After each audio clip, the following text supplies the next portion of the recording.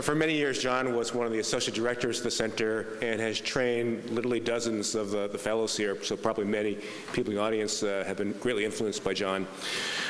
John is currently director of Children's Mercy Bioethics Center at Children's Mercy Hospital in Kansas City, and he's a professor of pediatrics at the University of Missouri, Kansas City School of Medicine. He's authored several books, including Do We Still Need Doctors?, Neonatal Ethics, and The Last Physician, Walker Percy, and The Moral Life of Medicine. He served as both the president of the American Society of Law, Medicine, and Ethics, and the American Society of Bioethics and Humanities. And John will be speaking about 22 weekers.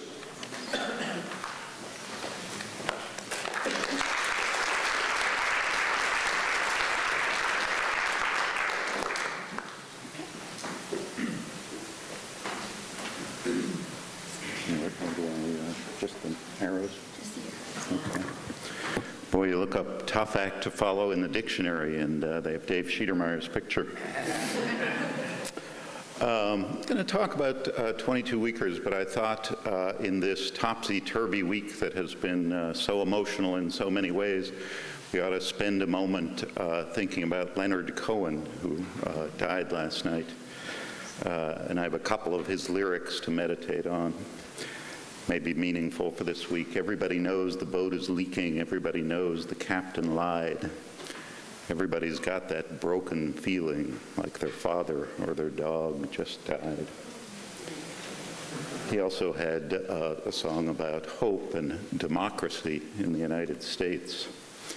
And he thought democracy might return, and he wrote, "It's coming from the sorrow in the street, the holy places where the races meet, from the homicidal bitchin' that goes down in every kitchen to determine who will serve and who will eat, from the wells of disappointment where the women kneel to pray for the grace of God in the desert here and the desert far away. Democracy is coming to the USA, to the shores of need, past the reefs of greed, through the squalls of hate." Rest in peace, Leonard. Yeah. Let me just apologize. I'm a little jet-lagged. We just returned from a tour through India where we did 3 bioethics conferences with a team from Children's Mercy, but also Angira Patel. Angira, are you out here? Not yet. She's coming today, who trained at the MacLean Center. And thinking of the talks earlier this morning, I mean, if you start thinking about health disparities, the problems we face in the U.S. are minuscule compared to the disparities between the U.S. and the rest of the world. So I'm a little jet-lagged, so this might be a little bit incoherent, but I will try my best. So, thinking about 22 weekers, most of my talk will be about this graph. Isn't it beautiful? I'm sure you can all interpret it, but let me walk those of you who are having a little trouble through it. This was a study from the NICHD Neonatal Research Network that looked at how many babies got treated in 24 of the leading children's hospitals in the United States. So across the top is 22, 23, 24, 25, 26 weeks. Each dot is the value of how many babies got treated, and the lines are standard errors. So what you can see is at 24 to 26 weeks, almost all babies receive what they called active treatment. There were a few outliers. At 23 weeks, every center offered treatment to some babies, and some offered treatment to every baby. But at 22 weeks, 5 hospitals provided active treatment to no babies. They apparently had a policy, we just don't treat 22-weekers. But 7 hospitals offered active treatment to every 22-weeker, and the rest, the other 12, were somewhere in the middle. Turns out that hospital policies are the strongest predictor of survival for babies under 25 weeks, and hospitals that treat more such babies save more such babies, and hospitals that restrict treatment or policies that restrict treatment lead to avoidable deaths. The hospital with the best survival rates, the University of Iowa, reports 40 to 50% survival for 22-weekers and higher survival rates than most other places for their 23 and 24-weekers. Here are their stats from the University of Iowa between 2006 and 2014, 48% survival for 22-weekers and 88% for 24-weekers. And this is how they compare to the Vermont-Oxford network, a large consortium of NICUs, and the Neonatal Research Network. Iowa is clearly the outlier there at every week of gestation by about a factor of 3 or 4 at 22 weeks. How do they do it? They do it by a concerted effort that involves both obstetricians and pediatricians, so that every baby or every pregnant woman after 20 weeks gets antenatal steroids, something that the American College of Obstetrics and Gynecology does not recommend. They have a standardized protocol, which you can't see here, but you can see that it's complicated, but they follow it in the first hour of life for these tiny babies. And part of it includes innovative techniques of ventilating, where every baby is put on a high-frequency jet ventilator from the moment of birth, which reduces barotrauma and leads to better neonatal lung function. So my central question for the talk is this. Since many centers don't treat any of these babies, is there any other situation in which a patient has a disease that is uniformly fatal without treatment? And some centers report 40 to 50% survival rates, and other centers not only do not offer the treatment, but argue that it would be unethical to offer the treatment, and many bioethicists support them. I think probably not. It's weird. So I know what you were thinking. Oh, gestational age is a predictor of mortality and severe neurocognitive impairment. Parents don't want their tiny babies saved, and it costs too much. All of these are wrong, some more than others. Gestational age is a predictor of mortality, but at this gestational age range, 22 to 25 weeks, while it is associated with survival, it is not associated with neurologic impairment among survivors. That is, the 22-weekers who survive do just as well or just as badly as the 25-weekers who survive.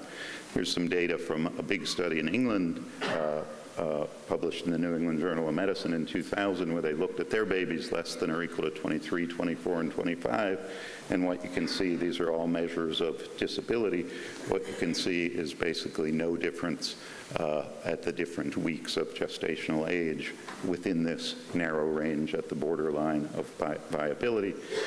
Similar data from Iowa, 22-weekers have the same rates of IVH, intraventricular hemorrhage, bronchopulmonary dysplasia, and neurocognitive impairment as 23, 24-weekers. So if the goal of treatment is to reduce the number of survivors with neurologic impairment, the only sensible policy would be to cut off treatment at 26 or 28 weeks, where you really start to see the fall off. And it's a seeming paradox, since more babies survive with disability at higher birth weights than at lower ones, even if the rates of disability are higher in smaller babies. And here's a thought experiment to show that. Imagine a group where there was 90% survival and 20% of survivors had severe disability, versus a group that had 20% survival and 50% of the survivors had severe disability.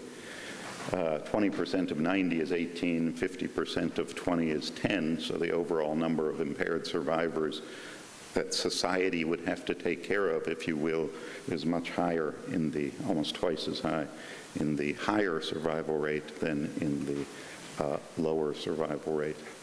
But in this area, people seem oddly impervious to, that should say, data. Yeah. Take, for example, a recent statement by ACOG and the Society for Maternal and Fetal Medicine. They say delivery before 23 weeks typically results in neonatal death, irrespective of newborn resuscitation, 5 to 6% survival.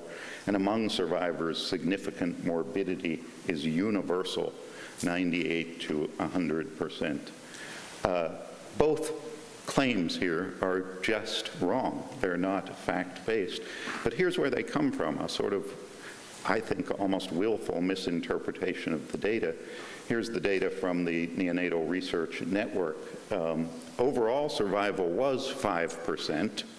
So in that sense, the ACOG statement was quoting a factoid that you could take from this study.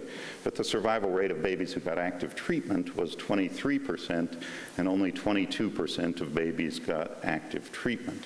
So if every baby got treated, the overall survival rate would probably be somewhere closer to 20%. Or to look at it another way, it depends which question you ask. This is from another NICHD study, and here the question was how many babies survive without impairment? And you could put in birth weight and gestational age, and this is online. There's a neonatal outcomes calculator. And if you put in how many 500-gram 23-week, they don't go down to 22, by the way, how many 500-gram 23-week singletons survive unimpaired, they break it down by boys whose moms didn't get steroids, boys whose moms did, girls with no steroids, girls with steroids. And there's three things to note here. Among 23-weekers, there's a fourfold difference in unimpaired survival. The girls are 18% and the boys 5%. Survival rates double if the moms are given steroids. And this doesn't distinguish death from disability in the survivors. So you can ask a different question, not how many 500-grammers survive unimpaired, but how many of the 23-weekers who survive are unimpaired? And from that same calculator, it's a very different statistic. So if you think the treatment is worth doing, if you can get greater than 50% good outcomes, depends whether you consider a good outcome only among survivors, or to put it another way, is it worse to have tried and failed than not to have tried at all? Is it better not to offer a treatment and let a preemie die, or to offer a trial of therapy and withdraw if things look bad? Why do people do this? It seems, and I offer this tentatively, it seems that there's simply a bias against preemies. Consider these two cases, for example. A previously healthy 2-month-old baby develops a fever, irritability, listlessness, and a rapidly spreading rash. A lumbar puncture shows that he has meningitis. If the baby survives, he will likely have severe neurologic impairment. Or a baby born at 23 weeks, 550 grams with APGARs of 3 and 6, and he's intubated and given oxygen, and his color and tone improve. In many hospitals, initial treatment would be considered optional for the baby in case 2, but I would suggest is automatic for the baby in case 1, even though the prognosis is better for the preemie than it is for the 2-month-old with meningitis. Or another thought experiment, babies born at 22 weeks and 500-gram gestation with APGARs at 3 and 6, or an 84-year-old without an advanced directive comes to the ER diaphoretic, short of breath with chest pain and ST elevation. Here are the survival rates for that 85-year-old, unadjusted survival rates, about 15% overall. And as I pointed out, here are the achievable survival rates for the 22-weeker. While many people would say that CPR for that 84-year-old might not be the best thing, I'm not aware of any hospitals that have policies to say we absolutely will not offer CPR to any such patients without even discussing it with them and their family.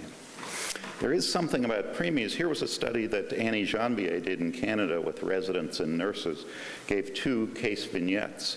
One identified the patient as a 24-week preemie, and the other just described a patient and gave outcomes that were those of 24-week preemies in that institution at the time, and asked people, would you resuscitate?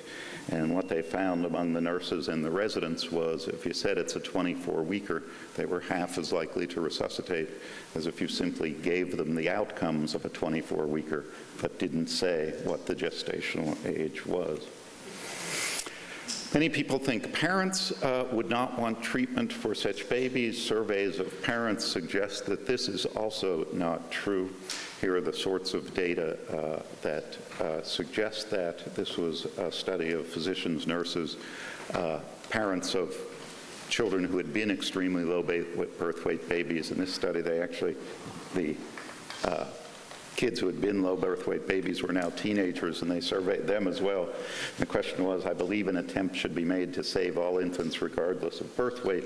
The parents and the teens were much more likely to strongly agree than the physicians and nurses, who mostly strongly disagreed with that.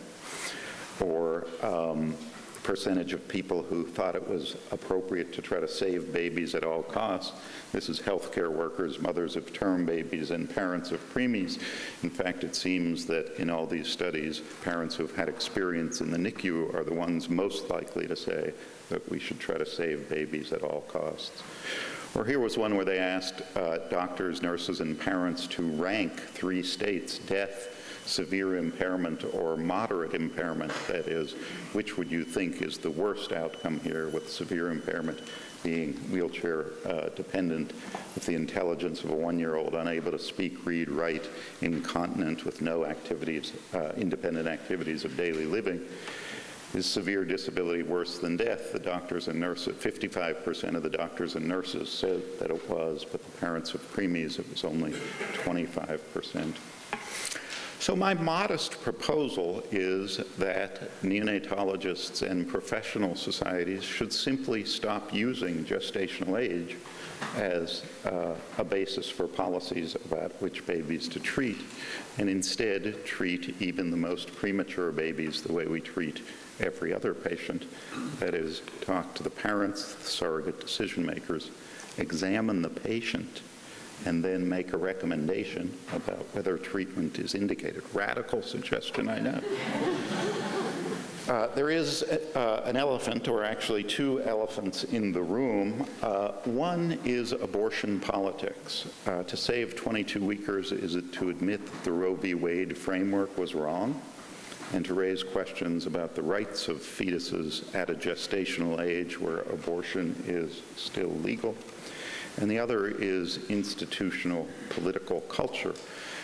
In order to get the kind of outcomes that they get in Iowa, there needs to be cooperation between neonatologists and obstetricians. Perinatal care has to be a seamless whole.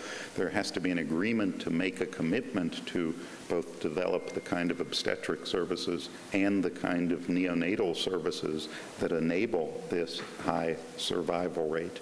And that would take a tremendous shift in the institutional cultures at most hospitals in the U.S. today. But if we ask parents, many will want treatment, and if we're asking them and offering treatment, I think we have an obligation to put in place the kind of systems that would lead to good outcomes with treatment, to ask parents and have them request treatment for 22-weekers when the obstetricians don't give antenatal steroids to pregnant women at 21 and 22 weeks, and where the NICU isn't set up to provide the kind of care that this babies need, is a cruel hoax. We can learn from places like Iowa about best practices, and in Iowa they've actually created a subunit within their NICU that they call the tiny baby unit, which is sort of a NICU on steroids, and that's how they get those outcomes. So in conclusion, survival rates are improving for 22-weekers. Non-treatment is a self-fulfilling prophecy. A policy in favor of treatment will be welcomed by most parents, and my prediction is we will see more and more centers begin to emulate Iowa and treat more 22-weekers with better outcomes, and outcomes across the country will improve. Thanks.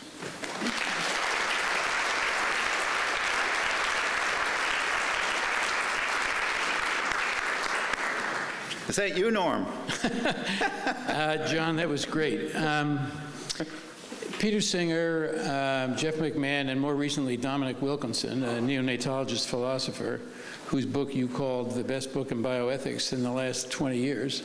I disagree with you. I think it's the best in the last 40 years.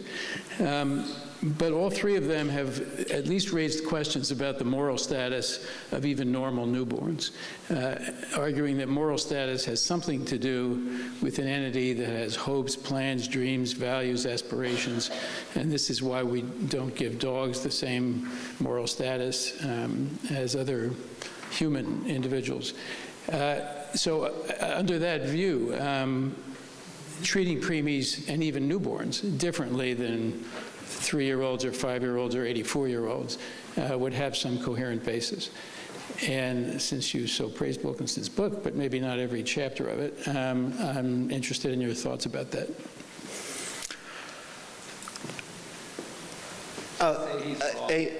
Say that again? Just say he's wrong. A philosophy that would treat newborns at any gestational age as non-persons would be an internally consistent philosophy, although it would lead to very different treatment patterns than I think Tom Wilkinson would endorse. That is, it would allow non-treatment, presumably up to some post-birth age, at which point some magical physiological transformation would occur that somehow would confer personhood on somebody who the day before didn't have it. I actually didn't read Tom Wilkinson's book in quite that way. I mean, I think what he was talking about was more how we use predictors for babies in whom treatment has already been started, and how bad the likelihood of disability would have to be before we would withhold or withdraw treatment. John, you talked about the sort of exceptionalism of the University of Iowa. Can you speak to what the factors are that led to that culture there and how that came about? It's a great question. I cannot answer it except to speculate based on a visit that it was leadership within neonatology and an institutional culture in which collaboration between neonatology and obstetrics had already existed and continued to exist. But how that came about, I don't know. John, thank you. I wonder if you think there might be an analogy to spina bifida.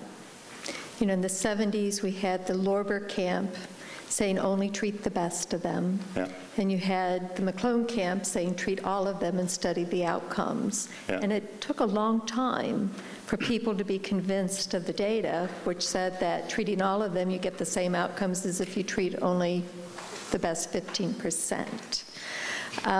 It seems to me this moving target and trying to believe your data is part of the problem. I'm wondering what you think. Just to be clear about what I'm arguing here today, it is not that, here's a double negative, it's not that it's inappropriate to consider disability as a long-term outcome and severe disability as a reason to withhold or withdraw treatment. What I'm talking about here is an institutional policy not even to offer initial treatment categorically to a group of patients. So maybe to the extent that in the 60s and 70s, people tried to develop scoring systems for the severity of myelomeningocele and say, if it's above a certain level, we shouldn't offer treatment. There's an analogy, but I think even in those cases, what they would do is recommend non-treatment, but still offer it if the parents insisted. That's very different than the many centers who just do not even discuss and say, we have a policy, 22 weeks. No discussion. Well, my sense was that there were places that had a categorical policy. If you didn't meet these criteria, they weren't going to treat you. And so you had, people saying, we don't know that. Yeah. We have to offer treatment and we have to study it and see whether that hypothesis is true. That was my understanding. If that's true, then the analogy would be a good one. Yep. Right, so everybody loves data, and I hear you saying we're not getting data here because of these dichotomous policies. And I think the third elephant maybe in the room is disability ethics, how healthcare professionals specifically have this, we see it over again in ethics consultation, this quality of life bias. So to respond to your question about another disease that might be somewhat like this, I was thinking about childhood leukemia in the 70s, where the treatment itself, not the underlying condition, but the treatment itself, craniospinal radiation, high-dose anthracycline, caused a lot of disabilities in exchange for the potential for cure. It's not a perfect fit, but at least it gets us there, and what we did in oncology was we got data. Good point. Like Christy's question, I'd have to go back and look at whether there were places where if you got a diagnosis of ALL in 1970, people said, even if you want it, we're not going to do it. Do you know whether that's the case? I don't think that happened anywhere. I think the flip happened around actually. And I think it was more discouragement of treatment and saying, you know, this is experimental and we don't think it's going to work and there's going to be a lot of pain and suffering, but if you want it, we'll do it. And the bias was in favor of treatment, probably against it. And again, by my analogy, once some centers started reporting good outcomes, I'll bet there weren't many centers that said, no, that's unethical, we're going to continue not to offer that. Martha. Good morning, Dr. Lantos. Professor. You've done remarkable work, particularly over the last 10 years in this area with preemies and what we call micro-preemies. And you might know I'm a narrativist. I'd like to ask you, particularly, I would never do it in a crowd other than this one, I think, but you're a grandfather of a previously 23-weeker who is now 10 years old, and he was born at that weight.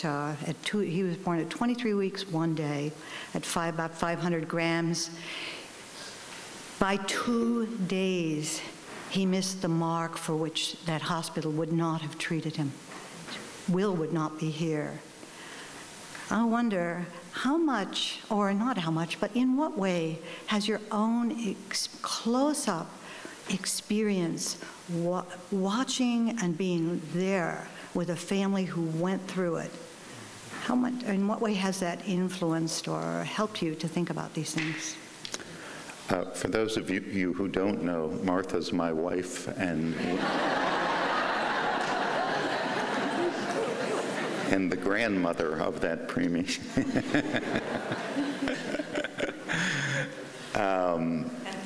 Personal experience is shapes our views on almost everything, and watching Anna and Mitch and Will go through that. Will was actually a twin, and the other twin, Sam, died at 1 day. So they offered treatment to both twins. Outcomes were radically uncertain, and we were blessed that Will both survived and did very well. He was left with what would be classified by the NICHD classification system as a severe impairment. That is, he is severely visually impaired, and thus would fall into the statistics about either dying or surviving with a severe impairment. He's also an A student and plays soccer and is a pretty good pizza maker. He has a little bit to learn on that account. But we've also worked with a group of pediatricians who have had babies in the NICU, and I think our experience is mirrored in that group. We've published a couple of papers together now. And going through the experience, doctors react just the way parents do. It's interesting. Somehow common humanity trumps professionalism, and so in the surveys, my guess would be that most doctors who have had a baby in the NICU would fall out looking more like the parents in those surveys than like the health professionals.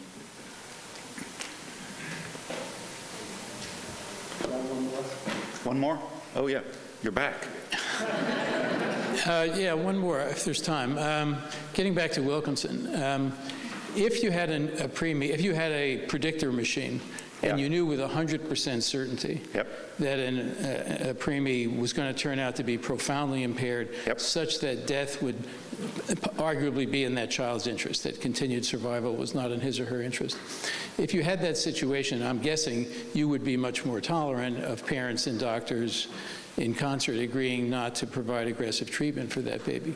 If that's true, and you can just tell me if I got that wrong, if you wound up if you found out at age 1, 2, or 3 that the child had turned out that way, so now that it is 100% that the child is in a state where you think continued survival is not in his or her interest, particularly with more medical treatment, if it were, would it be appropriate to act in a way that would end that child's life at that point? And if that were easy, or if that were acceptable, then might not more doctors be willing to treat aggressively at the front end? So I'm interested in your thoughts about that. So just to be clear about what you're asking, you're saying, should we legalize euthanasia for severely impaired 3-year-olds? Something like that. Yeah. They have in, no, they have not in Belgium, actually. In Belgium, it's for children who have decisional capacity. They're about to in the Netherlands.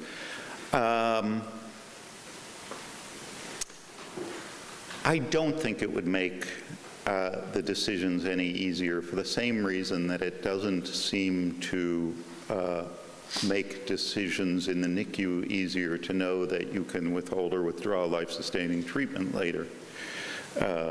That is, it's still a struggle, and doctors will discuss with parents when they have predictors of just that sort of severe neurocognitive impairment, whether to withhold or withdraw treatment. And the more severe the impairment in the NICU, the more likely it's going to be severe impairment later in life. And many parents choose not to withhold or withdraw treatment. I think the number of cases in which the scenario you described would actually play out would be so minuscule that the likelihood that it could reflect back on decisions in the delivery room or the first weeks of life is also minuscule.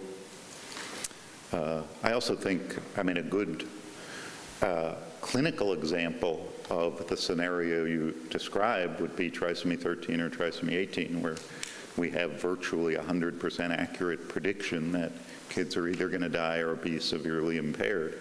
I think that's a perfect situation for shared decision-making. But what we found, somewhat surprisingly, is even given that information, many parents choose life-prolonging treatment. And again, all I'm arguing is that should be the paradigm for 22-weekers. Questions?